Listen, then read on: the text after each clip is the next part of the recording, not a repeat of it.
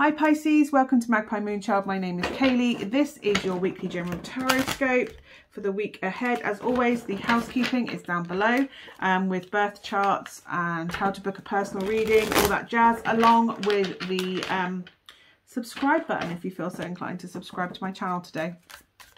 Let's see what we have for you for the week ahead. This card is pushing. It's Three of Swords. It's about acknowledging grief, acknowledging trauma, and allowing yourself to witness, flow through, and process those feelings in order to move forward with them. Grief is an ongoing process. I don't know if we're ever really truly done with grief, but there are ways that we can learn to manage it so that we don't let it overwhelm us like it does in the very early stages. It kind of feels like it's a wound that will never truly heal. I don't know if this is to do with somebody passing over, in which case I'm so sorry for your loss. It just feels painful. Grief is love that has no physical recipient to receive it, whether that is a physical reality of what we perceived our future to be, or whether that is a person who is still alive but has the relationship has broken down, so they're not physically in your life anymore for you to show and bestow that affection and love on, or whether they have actually left this earthly plane, and in which case there is no physical person here to bestow that love on. And it's about learning and adapting to how we deal with that. The Three of Swords is one of the most negative cards, perceived to be one of the most negative cards in the tarot, but for me it is essential. There are lessons to learn from grief. There are lessons to learn from trauma. As cruel as it is that we go through these, there are lessons that can be learned from them. There are, you are in a place of grief because you loved fiercely. You loved deeply. That's why it hurts so much. And if you were in a relationship and it's hurting that painfully that it's over, you loved that deeply. And if you've loved that deeply once, you can love that deeply again. We don't always have one true love. We can have multiple true loves in our life. Right now, it feels overwhelming and it feels painful and it feels like you will never recover, but you will recover. You will come back up for air. If you require some form of talking therapy or trauma counselling at this time, or grief counselling at this time, please, please, please do go and get that help and support. There's a lot of nostalgia going on right now, memories, which is natural as part of the grieving process of processing what happened. We do like to go and reminisce about the good times. I don't know if this is to do with a relationship. It's good to go over all the positives and absolutely be appreciative for all the wonderful memories you had together. But equally, you need to acknowledge that maybe some things weren't as perfect as they seemed, that there were other things that attributed to the ending of the relationship or the ending of this happening. And it's about weighing up the light and the dark and being overall seeing that not everything was perfect, not everything was great, that there were lights and shadows all over the place. And that's to do more with the relationship, but also with the person. Maybe there are aspects to do with the person that you need to forgive and process. Because even when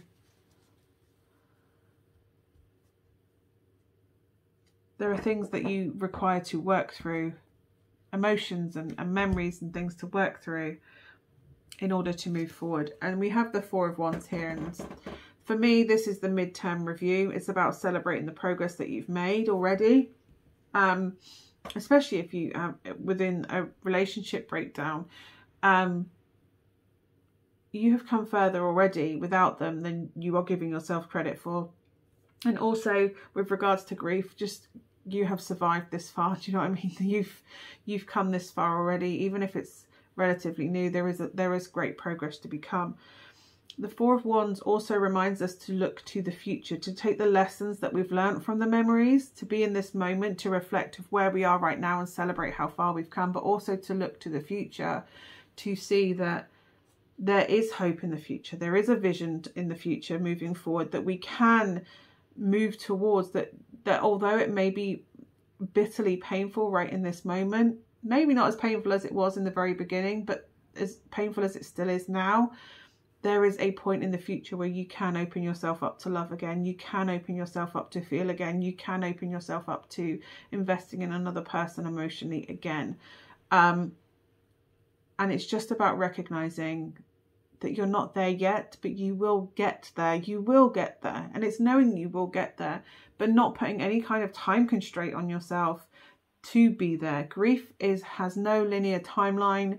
It can come on in waves. It can need to be processed in waves. And right now it's about you giving yourself credit for how far you've come now. And if that requires, if where you are right now feels all consuming, then absolutely go and get that help from a counsellor who can help you navigate those overwhelming feelings, who can help you through this stormy emotional period, and basically anchor you in that moment so that you can go and explore those feelings, and they will bring you back down to grounding, because you need to start processing these emotions in order to heal. The Four of Swords is all about, oh sorry, that's the Four of Discs, but it has these 4 spikes on it, which made me think it was the Four of Swords. But again, with the healing, it's about not with the Four of Discs is all about keeping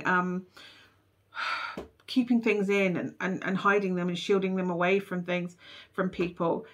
It's okay to release those feelings a little bit. It's okay to open up to someone. It's okay to allow that, because as I said, when I thought this was the Four of Swords because of these, when it was the Four of Swords, that is about healing. Opening yourself up and exploring these emotions is vital in order to start healing, you don't, just because you're starting to heal and recover emotionally, that doesn't mean that you are doing the person that's passed over any kind of disservice. They would not want you to be living in this grief-stricken pain forever. And it's not that the pain will ever really go away. It's just you are acknowledging the feelings attached to it and getting to a point where you are no longer consumed and overwhelmed by them, but you find a way to manage and navigate them going forward. And that may require a grief counsellor or a trauma counsellor, or somebody that is trained in the emotional field in order to help you navigate you through this new phase of your life, next phase of your life, because that old phase, whether that's the relationship or the person or the job that you've lost or whatever, that phase is unfortunately over. That isn't reopening up again. That you can't go back to where that was. This is a new phase of your life. This is a new way of living. And although the rug has been swept out from under you, you have to look at how you expand, how you progress forward from this point on. I hope that is of some use to you, Pisces. Hopefully I will see you again next week. Bye for now.